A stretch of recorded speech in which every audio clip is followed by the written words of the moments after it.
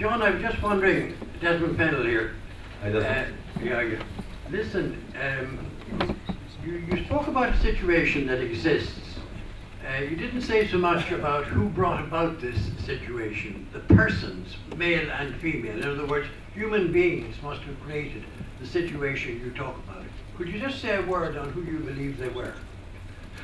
Well, Desmond, I think, yes, there are human beings. The agents of this process are obviously human beings. But I think it's a mistake to actually try to identify and to dwell upon the identities of the individuals concerned. I mean, we can certainly speak about people who were and are very visible in this context. We know these people. But I think far more important are the dynamics that brought this about. In our culture in Ireland, I mean, this happened all in a very short time, in the last 50 years, maybe even much less. I don't believe that it was, I mean, I didn't talk about the difficulties in the church and the clerical abuse issue and so on, because I don't personally think that was the trigger of anything, although that the propaganda has it that it was the factor. I think that was basically just a kind of created a pretext for people.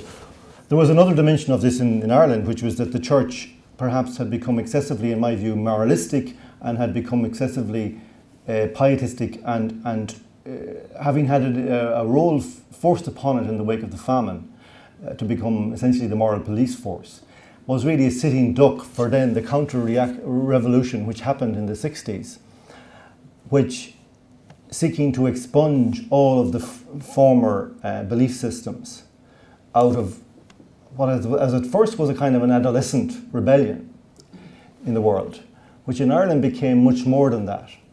And young people and people not so young began to see this as a way of really removing from the culture things that they found problematic, which seemed to impose upon them. I mean, and this really comes down to a certain idea of freedom, that they believed that the freedom, in a definition of freedom, which was really the pursuit of the instinct, without awareness of consequences, without a consciousness of consequences.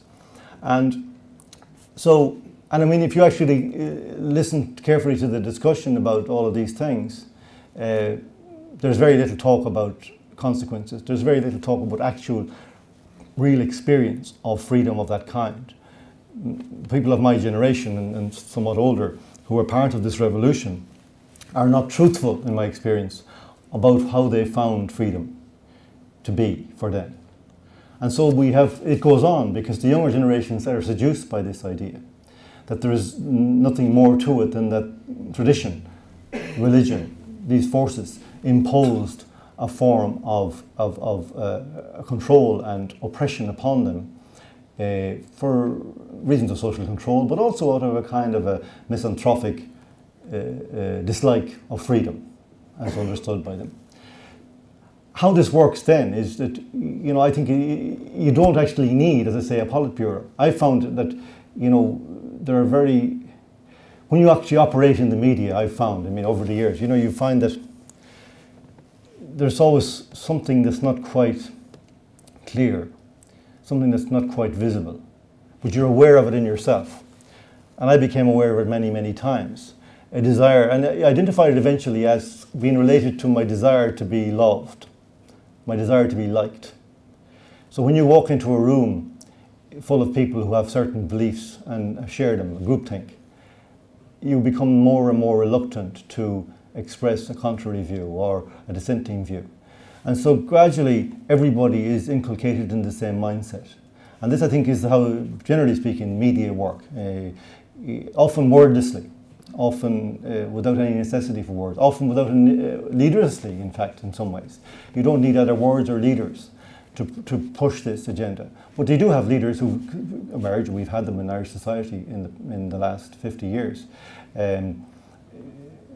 Gary Fitzgerald, Mary Robinson, all of these people who, Rory Quinn, these people who have clung to Fat Rabbit, who clung to a certain view of what humanity could be, the perfectibility of humanity.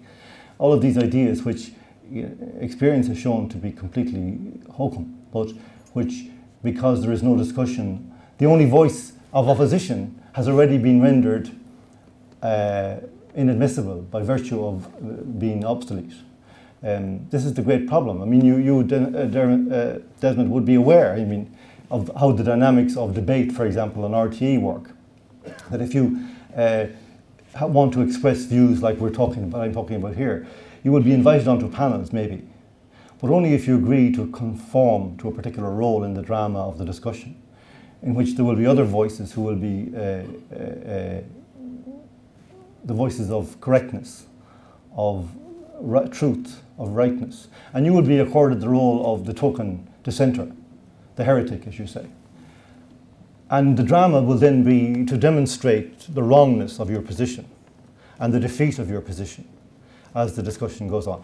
So there are many dynamics. I think it's very often it's a mistake to think of the Politburo in a room planning the destruction or the disintegration or the dismantling of the culture in that way.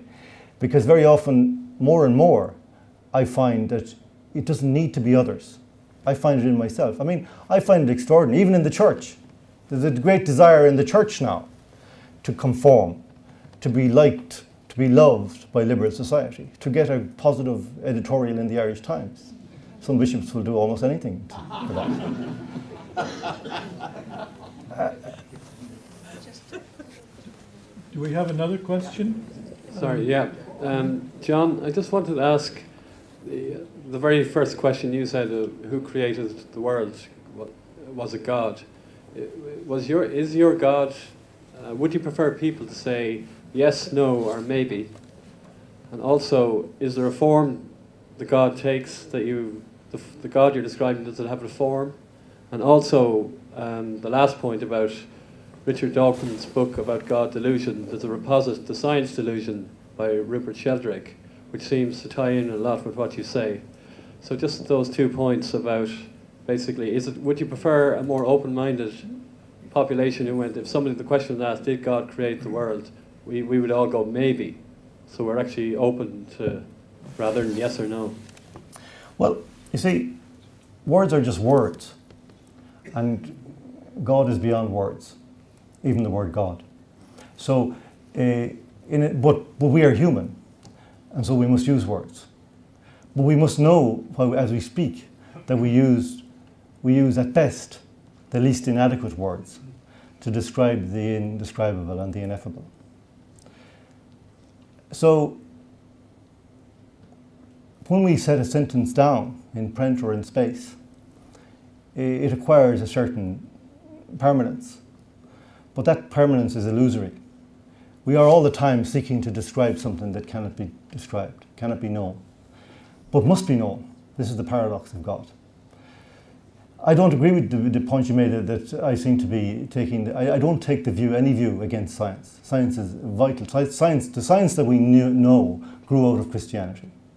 Science is the expression of a curiosity based on the idea that some divine being made the world according to principles which are discernible to the human mind.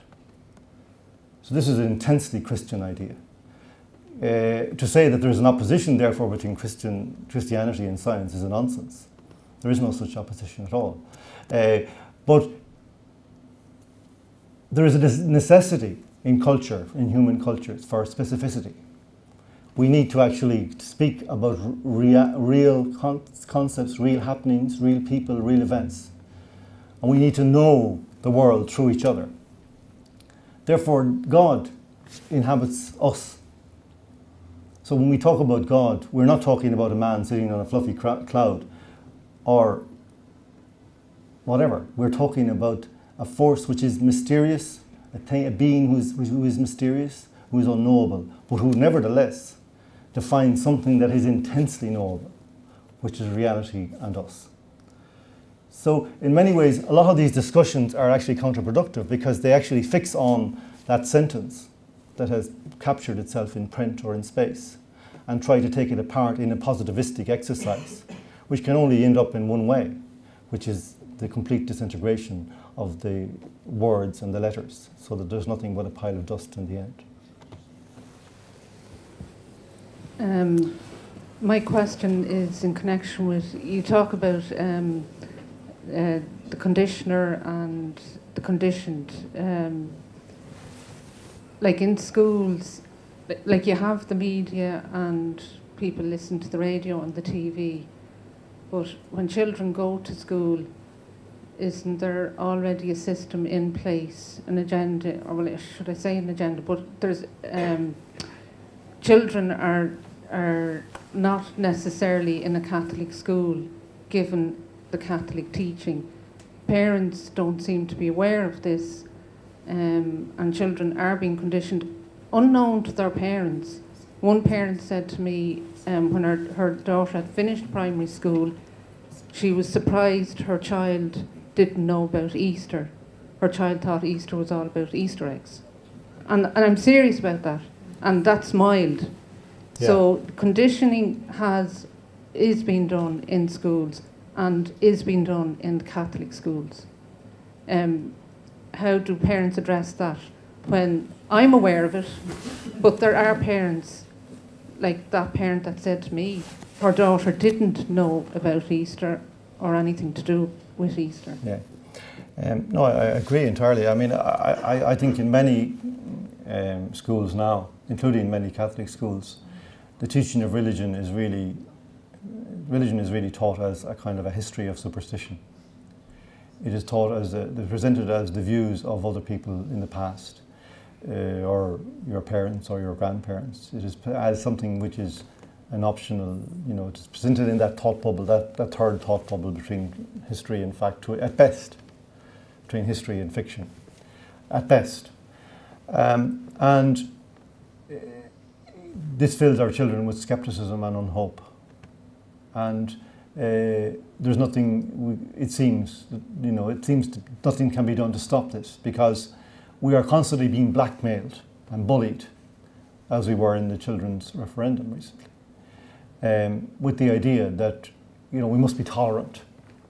You know, I remember actually when my daughter was 3, she'd grown up in England, and she, up to that age, and suddenly she came here, and I hadn't made any plans to have her in school. So I actually started ringing around frantically looking for a school. And because a lot of the schools, my first preferences were full up or didn't have spaces, I found myself getting onto schools which are in the, what you might call the multi-denominational sector. And seeing could I send her there for a few years? And so I started asking, well, what do you teach them, you know, by way of instruction in terms of faith and religion and so on? They said, well, the message I was getting back was along the lines of, well, we teach them, you know, to have a deep tolerance of wide-ranging set of beliefs and so on. And I said, yeah, that's great, but what do you actually teach them? And they wouldn't actually understand the question. I said, but no, and they just couldn't. And I said, look, I have this image of my daughter sitting in her desk, being intensely tolerant of everybody. But what will she have that other people can tolerate? Nothing. And this is the trick that we haven't cottoned on to. Because we actually, because this kind of dualism has happened up, we've lived in our bunker, and we have our bunker logic and our bunker thought and our economics and our sociology and our politics and so on. And so it doesn't seem odd that religion has been objectified in this way and taught as a kind of a package which is there, which is removed from the subjectivity of the human being. But religion can only have any purpose if it informs and vivifies the humanity of the subject, the child, if it becomes a presentation of the truth, the total truth of reality. And that's been removed. You know, religion is now being taught like history. And that's something that nobody's really talked about. And I mean, that's only a staging post along another, a much more dismaying route. You know, we know what the Minister of Education intends in that, to actually remove religion, to remove the absolute. I mean, I think we need to find new words for all of this, because sometimes when we fall into certain words, like, as I said, like traditionalism, or talk about the traditional values and family values and all that. Similarly, we talk about secularism, and that's a kind of a strange, amorphous subject that doesn't really speak to me as a person. I don't know what it is really. It's lots of mix of different things and political forces. I've come up with a clumsy word, which I think, for all its clumsiness, actually identifies the problem much more clearly. The problem is de-absolutization. that our children are being de-absolutized for the purposes of the bunker. That they're actually having the total infinite dimensions of themselves snipped off all around. So they can be let loose in the bunker and they will be good citizens. They will be, you know, amenable to control. We need to start having these discussions. And what do we do? How do we do? Well, we need to actually reclaim the instruments of public conversation. We need to actually remember that we live in a democracy up to now, for now. It's slowly being eroded in all kinds of ways. But we do need to reclaim it from the encroachment of this bunker mentality. And first, we need to identify, as the Pope says, that the bunker exists. We need to make the bunker visible, understand the dynamics of the bunker, what it is doing to us, what it is doing to our children. To know, of course, that there is another place that we can introduce our children to and remind them of, and at every moment, that there is a mysterious great reality, an infinite reality, which is inhabited by the Creator, who has made our lives possible. How can we talk? Could I talk like this on Morning Ireland? No, I couldn't. But I need to be able to. We need to reclaim Morning Ireland so that I can speak like this there. One more. Thanks, John. You answered the question basically, but anyway. You gave us a great presentation all about how we live in this bunker, a man-centered bunker, right? But how do we poke holes in this bunker so we can get back to this wondrous vision that you talked about of God, our Creator, of what man should be? How can we come back to what God wanted us to be like? No, I haven't really covered that question, and it is a big, big question, because it's really about culture itself. Like, how do you speak back to a culture which is all one way, which has not alone presented reality in a certain way, but which has appropriated language, which has actually contaminated other language to make it harmless. I mean, you just think about all words, like as soon as you announce yourself as somebody religious, as a person of faith, you immediately become redundant in a certain way. You have lost your power of argument, because it is assumed that your arguments are entirely given to you by an ideological position. This is you know. Now, there's another dimension, you know. Like myself and David are on Vincent Brown's show tonight. I often say this. If we went on tonight and Vincent Brown was to say to David, do you believe in God, huh? And he said, yeah, I do, yeah. And then he said, turned to me, he said, John, what, do you believe in God? And I said, come on, Vincent, give us a break. That's all out bunkum, isn't it? Immediately, I'm 1,000% smarter than David. I mean, there's nothing he can say for the rest of the programme that will make him anyway smart compared to me. And I haven't said anything. I haven't actually had an argument. All I've done is put a smirk on my face. Now, there's something seriously sick about a culture that it's possible to make an argument with a smirk. So we need to start constructing a culture in which it's not possible to make arguments with smirks. That you need words and concepts and ideas to answer back with, and reason and truth and fact. And we need to be fearless in stating these things. And we need to remember that story about Peter and the cocks. Because that's above all, that is the thing that will save us. It's recognizing that we're in one of those moments and becoming determined to speak. No matter if it's a small place, it might be a dinner party, it might be the Late Late Show. It doesn't matter. We need to have the courage to speak. That's the only thing that will help to start to reverse this. But remember, you know, this started with 12, 13 men in a room. It can happen again.